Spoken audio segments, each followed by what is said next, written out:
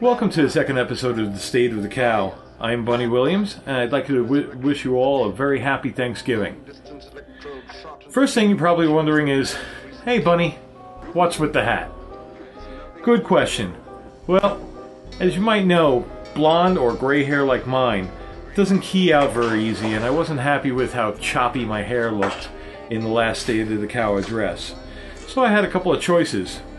Become a better keyer, color my hair, or wear a hat. So I took Johnny Tango's hat. It looks like I might have found some space to finish shooting Smoke and get Sheila's demise in the can. I'm making a deal with another local filmmaker, Leon Welling.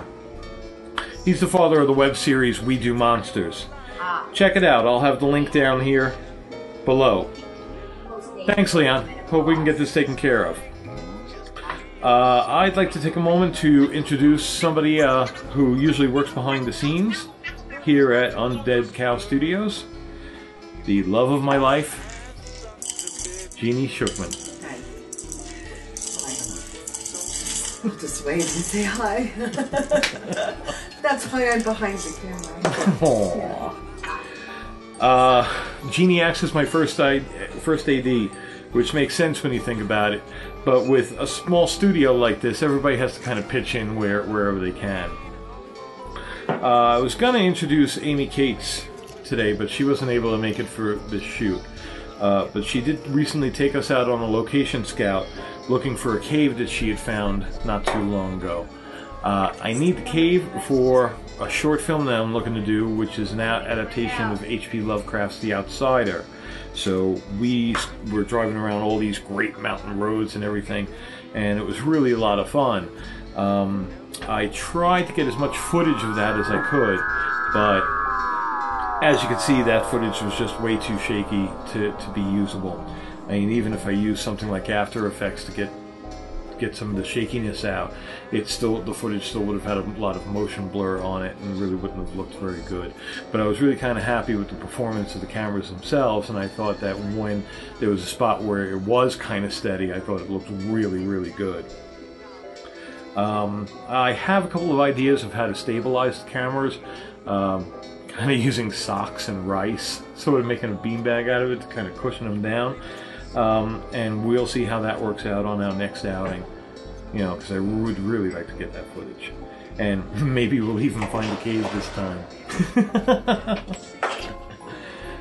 Driving around those mountain roads, I started having an idea for another screenplay that I was thinking about doing, because there was so much good scenery, and we had found just a whole lot of things that would be really useful and really nice.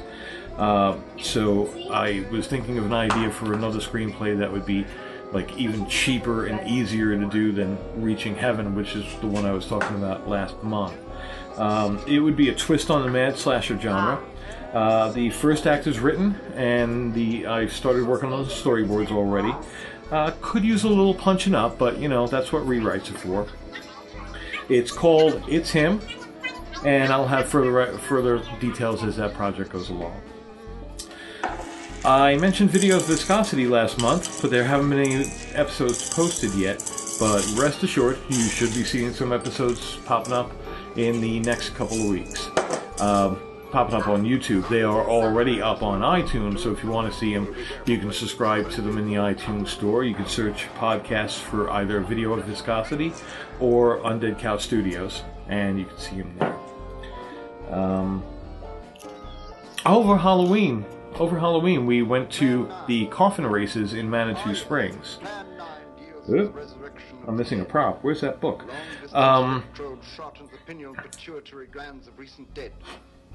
And we found this book, which Jeannie is currently getting for us, or trying to. And it has a lot of different attractions, just really strange kind of stuff, all in the Colorado area. So we are thinking about doing a show based around that, you know, just travel around. Ah, there it is. Athlete's foot.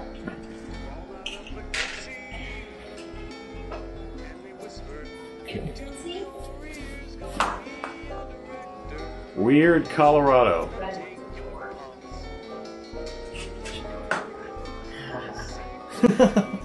So this has a lot of really interesting things. Headless chickens, rocks that look like people, vampires, all kinds of sorts of stuff. Coffins sliding down hills in rainstorms. Really neat stuff. So, like I said, we're thinking about doing a show based on that. I'd also like to do a documentary on the coffin races themselves, because it really was a great deal of fun. So I'll be looking at that and seeing what I could do there. The website and forums are back up. So stop by undeadcowstudios.com and interact with us. You know, post little things, we'll answer, you know, have some fun. The site itself still has places that are still under construction, and we'll be getting to that as time allows, so don't look in the closets, okay? We got a couple of emails. The first one is from Jack Mehoff 838, who asks, "Hey Cow, are you planning on doing any features?" Yeah, like I said before, right now I'm looking to shoot a slasher flick called It's Him. The problem is finding a great story that is manageable enough and cheap enough to shoot with such a small crew. A lot of projects go on the back burner because of that. Jeannie is pointing at herself to indicate that we are the crew. The Fartinator asks, what software do you use for those cool effects? It all depends on the look I'm going for. This set was built in Maya and composited in After Effects, which is my favorite. That's a really good tool, After Effects. The whole thing is cut together and cut together using Adobe Premiere. And graphics is just a whole lot of fun. So give it a try if you can. That's about all the time we have for this month. Please send any emails you might have, any questions, comments, anything like that, to undeadcowstudios@gmail.com. We love hearing from you, and you know, as you can see, we'll read your emails on the State of the Cow addresses. See you next month, and have a great Thanksgiving.